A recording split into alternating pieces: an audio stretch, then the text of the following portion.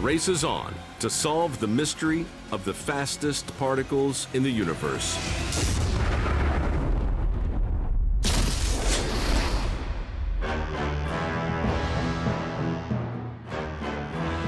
If I were to make a list of the dangers of space, it would be a long list. You know, there's hard vacuum, huge swings in temperatures, micrometeorites, all kinds of things. But probably at the very top of that list, cosmic rays. Our sun looks like a beautiful glowing orb, bringing energy and light to Earth and allowing life to thrive. But if you look at it up close, you'll see a tumultuous storm of events. The amount of energy the sun is emitting every second is the equivalent of 100 billion 1 megaton bombs. It's a dangerous neighborhood. The entire outer third of the sun is a boiling cauldron, and tied up in that plasma are magnetic fields that get tied and twisted, and energy is stored in them. So they rise toward the surface, and there they rearrange, they reconnect, they twist, they spin. When the magnetic field lines snap, energy bursts out. And sometimes that energy release is explosive. And that's what results in flares, which are these huge bursts of light. It's a deadly hail of particle bullets. And out in space, our astronauts are caught in the crossfire.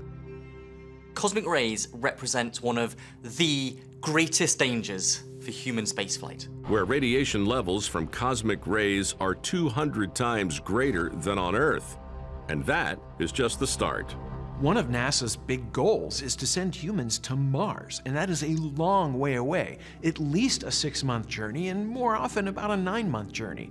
That's a big problem. I am hoping that one day I can go to Mars as an astronaut, but I'm definitely afraid of cosmic rays, and the more that I read about it, the bigger of a threat it seems. So I think that NASA and other space organizations are going to need to work on how to protect their astronauts in these really dangerous situations. Only one group of people have been exposed to these high levels of cosmic rays: the crew members of the Apollo missions. July 1969. That's one small step for man, one giant leap for mankind. One of the astronauts, Buzz Aldrin, sees something strange. During Apollo 11, Buzz Aldrin reported seeing tiny little flashes sometimes when he was looking around.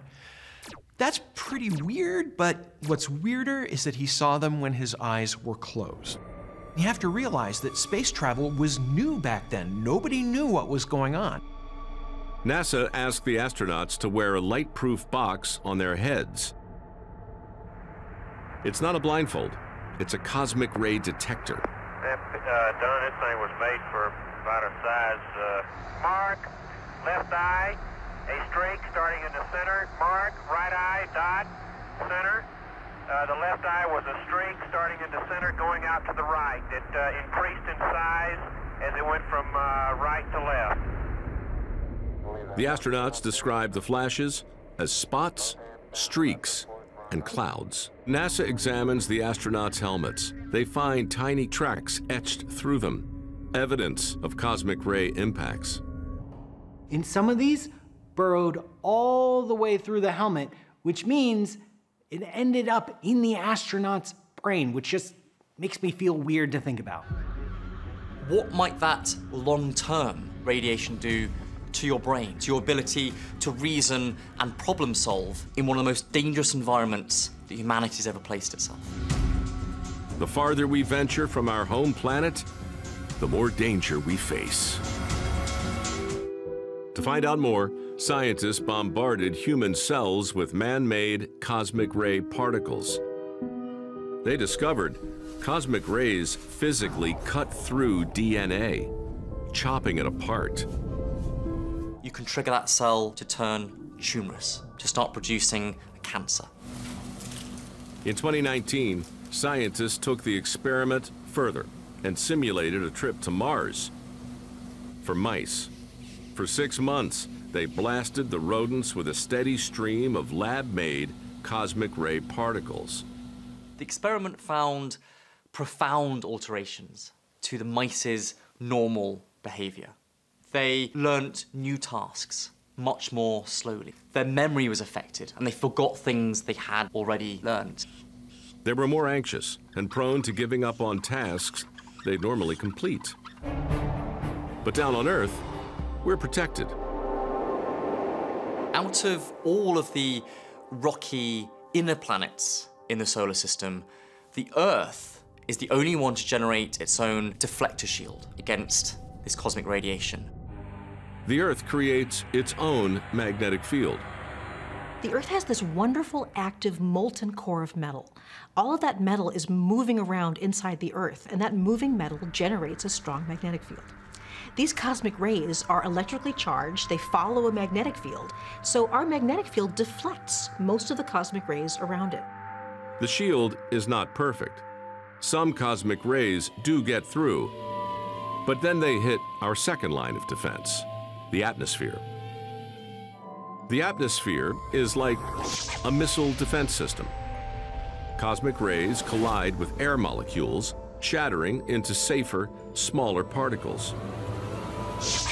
The most common ones are called muons. There's as many as 4 of these cosmic rays passing through my hand every second. They're passing through your body right now. Muons are so abundant, we don't need a high-tech observatory to detect them. Just a few things you'd find in a high school science lab. A small aquarium that I've attached a small piece of felt to the bottom. Some frozen carbon dioxide, some dry ice, hence the safety gloves. A flat piece of metal like this, some isopropyl alcohol. Then I flip the whole thing over onto the bottom and I wait. And because that bottom layer is so cold from the dry ice, it forms a super saturated cloud of alcohol vapor. When the charged particles pass through the cold vapor, they create tiny, ghostly trails. What we're looking for are the muons, the subatomic particles generated when a cosmic ray strikes the upper atmosphere. Each silvery thread in the cloud chamber is the sign of a cosmic ray. Muons can pass through hundreds of feet of solid material, giving them another surprising role as subatomic archaeologists. What's astonishing is that these radiation particles, things which are very dangerous to you if you're exposed as an astronaut in outer space, have actually got a really useful application on the surface of the Earth. 2017, Egypt. The Great Pyramid of Giza is thought to hide an undiscovered burial chamber. It could hold priceless artifacts. So, rather than excavating, scientists use muons to look inside. If there was an empty chamber in the pyramid, then more muons would make it through down to their detector, just like more sunlight would make it through a gap in the clouds. As the muons pass through the pyramid, they lose energy and are deflected or absorbed. But if there's a cavity that they can pass straight through, that lets scientists see inside the pyramid. They found a spot underneath the Great Pyramid where more muons were coming through than expected. More than you could explain if the area above that spot was full of just stone. This is a previously unknown empty chamber in the Great Pyramid. What an amazing archaeological discovery. What's in there? The cosmic rays don't damage the pyramid. Muons are already streaming down on us from above. It's non-invasive. It's not destroying the Great Pyramid as we're trying to study it. It's nature's own experiment. We've also used cosmic rays to map the Fukushima nuclear reactor and to study the interior of volcanoes.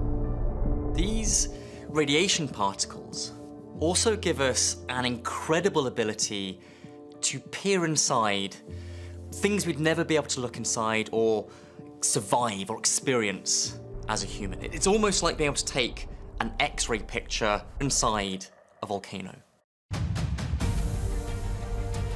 Cosmic rays are the ultimate space travelers. Their awe-inspiring speed allows us to unlock hidden processes and test our theories of physics. They're way more energetic than anything we can do in a laboratory on Earth. So that means we can unlock all kinds of new domains about physics at the highest, most extreme energies. They're our best link to the farthest reaches of the cosmos. To me, it's really exciting that we're actually sampling pieces of matter from distant stars, from distant galaxies, and we're getting them here at Earth and studying them.